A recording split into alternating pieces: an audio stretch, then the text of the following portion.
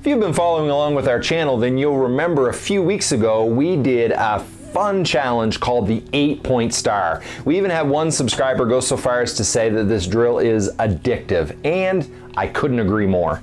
And if you've really been following along with this channel or checking out our old content, what feels like an eternity ago, we did a drill called the outside in. Both of these drills were something that you can set up and do by yourself, challenge yourself. You can also sit across the table from a friend, take turns and challenge them. And it's even something that you can do distance. It's something that can be just a lot of fun to challenge yourself with. So we've decided to go ahead and put a few of these together. So today I'd like to introduce you to one that is super challenging, super chaotic, and let's take a look and then you can tackle this and see how it goes for you. Just like with the last two challenge drills that we put out there, this one you are going to start with 8 of your imaginary opponent's buttons already on the board. You get to shoot 8 of your buttons and the goal is to get the highest score you possibly can. So just like in regular crokinole, the objective is to knock your opponents off the board and get yours into the highest point regions, ideally all the way into the center. At the end, when you shot all 8, then if there are any opponent's buttons remaining on the board, they get subtracted from your score. But on the other end of that spectrum, if you're able to successfully knock all of their buttons off and still have 1 or 2 or 3 of your shooters left, you are then allowed to shoot at an open 20 to pad your score even more. The one we're going to tackle today, the challenge and the skill for this week, this drill, we call it the far side drill because as you can see, you take your 8 imaginary opponents' buttons and you place them on the far side of each of the 8 pegs. And then just like the other drills, we're going to fire 8 of our buttons to get the best score we possibly can. No rules as to which order you go after them in, so I'm going to talk through my thinking and my strategy here on this one, and then probably afterward I'll do it again without talking so I can focus and maybe try to beat my first score. The other thing that we have going on in this week's video is after I've done it, you are going to get to watch not 1 but 2 other people take on this challenge. One, someone you're familiar with, Mack, our tech guy, but we also have in the studio today an exciting special guest by the name of Lydia. Lydia is probably going to step in here and school us all. Let's see how it goes. Now for this one, what I am going to do is I'm going to attempt the Ricochet 20 off this one here on the near side. Hopefully I get that button off, but my main focus is dropping that 20. I got the off, I did not get the 20. Now I am going to try to take these 2 out, and quite honestly, I'm hoping that somewhere in the midst of this chaos, my shooter hits the one that's already there, because right now it's not really my friend for dropping a 20.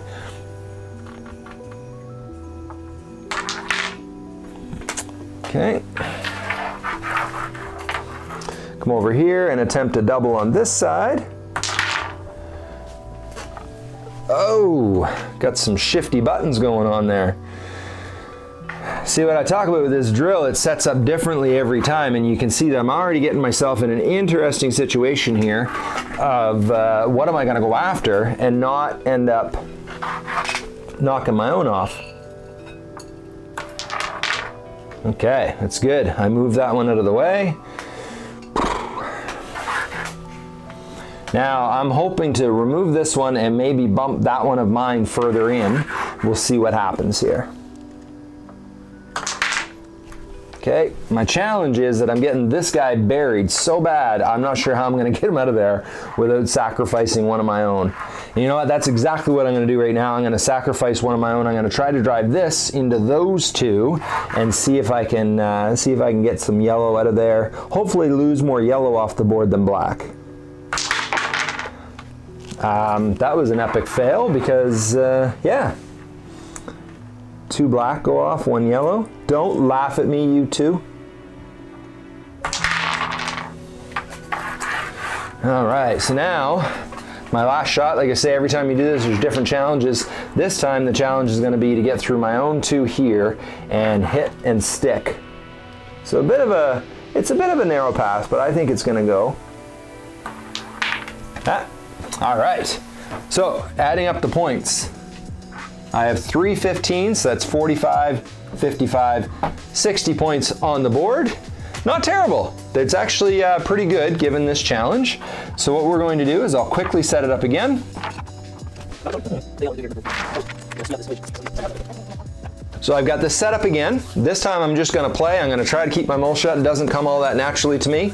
But the other thing I'd just like to say, I don't get too uptight about these things, the buttons being set perfectly behind the post. Just roughly, you wanna have them straight on the far side of the post and set up and get back to the fun of flicking. So 60 was my score the first time. Now I'm gonna really concentrate and see if I can improve on that. Wish me fun.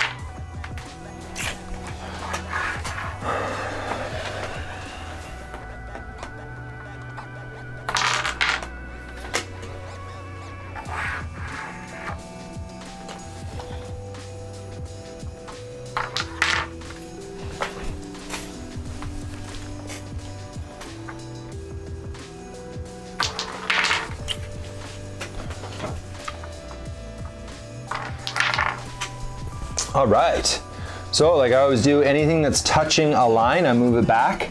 So that's there.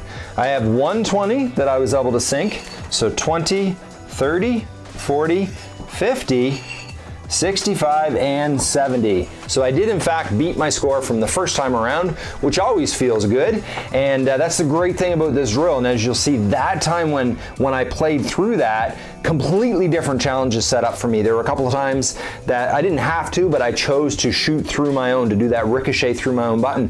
Very stressful. Not very stressful, but the nice thing about this is you just playing against yourself. There's no game on the line, so it's an opportunity to just experiment and play and challenge yourself to do different things that you may not feel brave enough to do in a match against an opponent that you really don't want to lose. But yeah, now what I would do if I didn't need to step aside and let somebody else try this, what I do is I just keep challenging myself to try to beat that score and beat that score, see how strong a score I could get.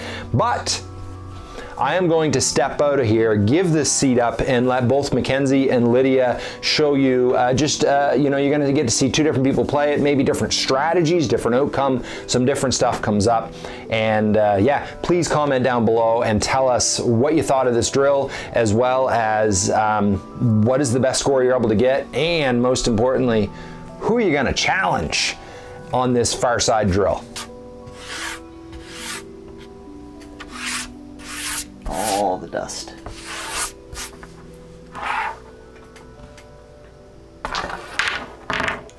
One off.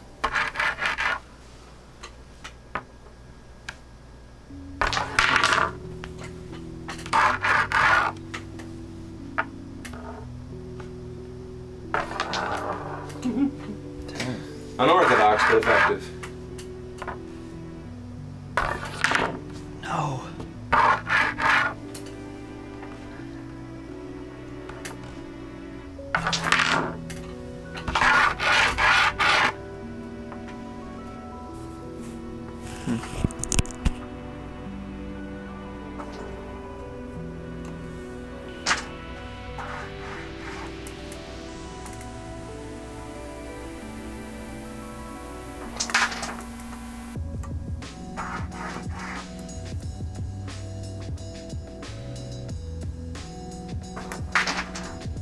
Hogan's Alley let me down. Is that it? That's it. So you have... I have these cancel. Yep. And then these cancel. Yep. I got beat. You have -5. Yeah. It's tough. Yeah. It's real tough. Yeah.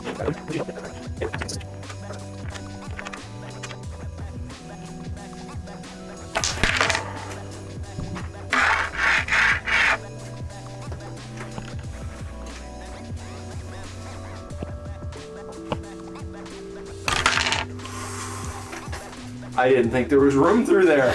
That was a nice shot.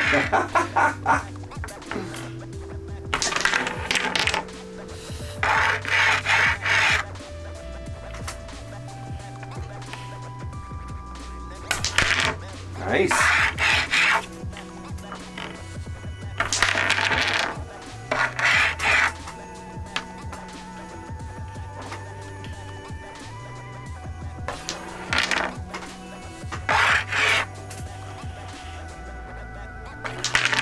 Oh.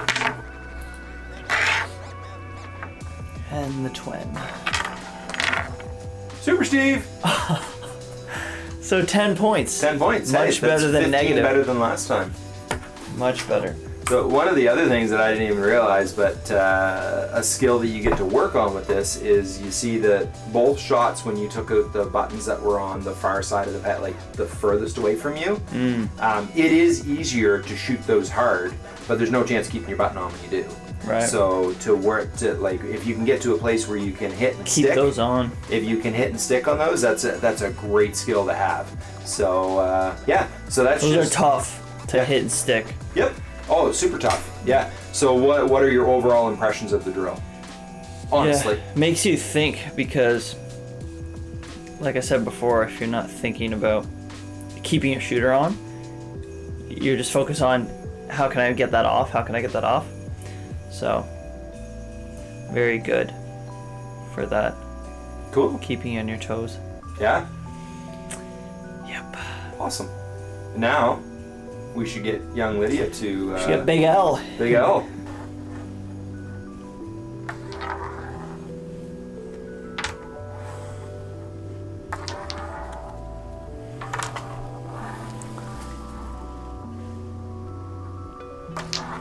Nice.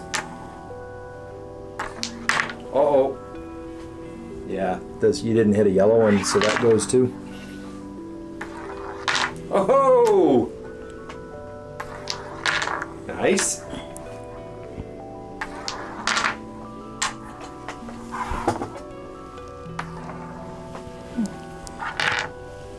All right, so those would cancel, those would cancel, those would cancel, and you have a minus 15. Think you can do better?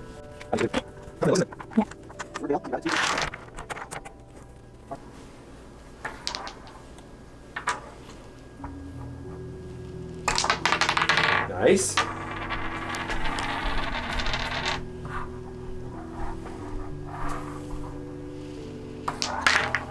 Another nice one. There you go. Nice. I'm wondering if you come from here, that way you can maybe get this yellow one out and end up with another one of yours in the 15. Nice. Now, you may want to hit this one from the outside. Oh, love it. That's tough, but you know what you can do if you want? You can go through your own, if you want to. Yep, but now it, woo, and a 20. Wow. 20, 30, 40, 55, 70, 85. Woo-hoo-hoo-hoo! That's awesome.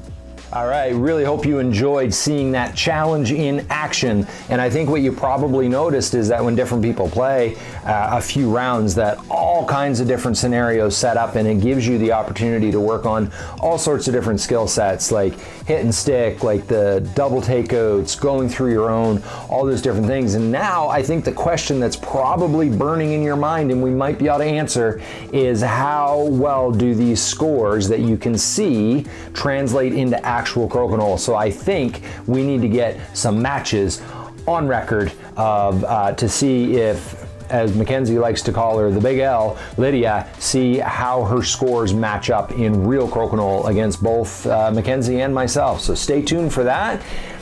Make it a great day, and as always, enjoy playing the greatest game on earth.